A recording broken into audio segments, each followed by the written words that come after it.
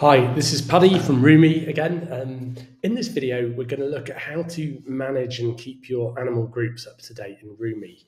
Now, because you'll want to be matching grass supply with animal demand as closely as possible, it's important to keep track of what your animal group's demand is. So we'll be looking at a few things during this. So how to update your animal group's demand, how to add new groups, and also how to delete them. So if you remember in the last video, we set up this animal group called Cow Group 1.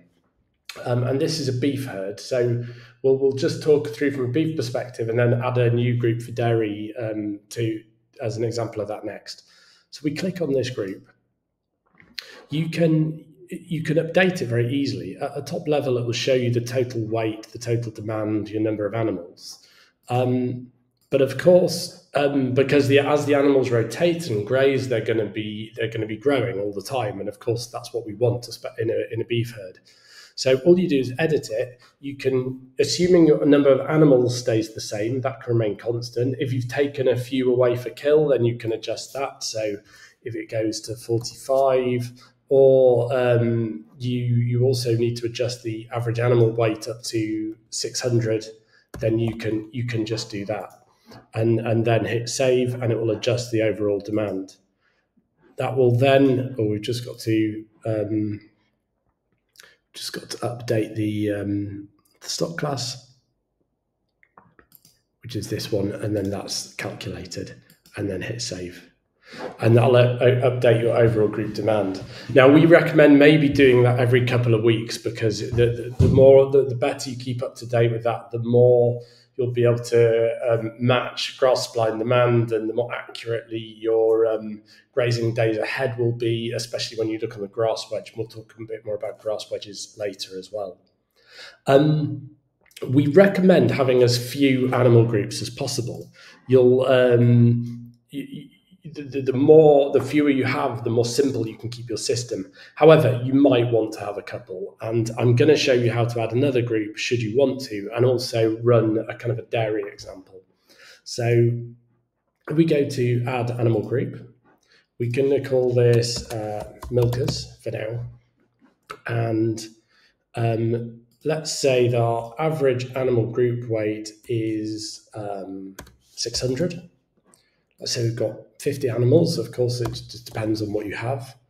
And then we are going to go choose the demand for dairy. It's in here. I know it is. Dairy cows. And we're going to go for over 2 months post-calving. That will then give you a suggestion of 17.5 kilograms of dry matter per day per animal. We do show the percentage body weight, but that's really for your beef farmers and your daily live weight gain. What you can do on Roomy as well is you can add a further stock class to that group if you want. So you might have calves with mothers, or any other sort of different type of animal that has a different demand you want to put in that group. You can add that, and it will put it into the overall group demand. So we won't do that just for now, but to let you know the feature exists. So once you've put in those details, click save, and you've got the animal group milkers, which you can see at the top level here. Of course, you've got to actually add the fields to the rotation for that animal group first. So let's quickly do that. We'll put this one in milkers. The next field we'll add to milkers as well. And the next one. And then we will put the animals in a field. So now we can see there's our milking group. We've set up 2 animal groups, milkers next to our beef herd. Now it's much more likely you'd have just milking cows or beef herds, but just for the example. And of course, you can go in, you can update your animal groups, and if you want to delete an animal group, create a new one, that's possible as well. So having shown you how to set up milkers, let's delete that group now. Very simple, more options, menu button, delete animal group, and there you have it.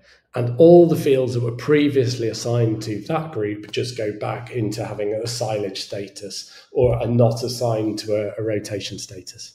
So I hope that was helpful, and yeah, look forward to seeing you in the next video.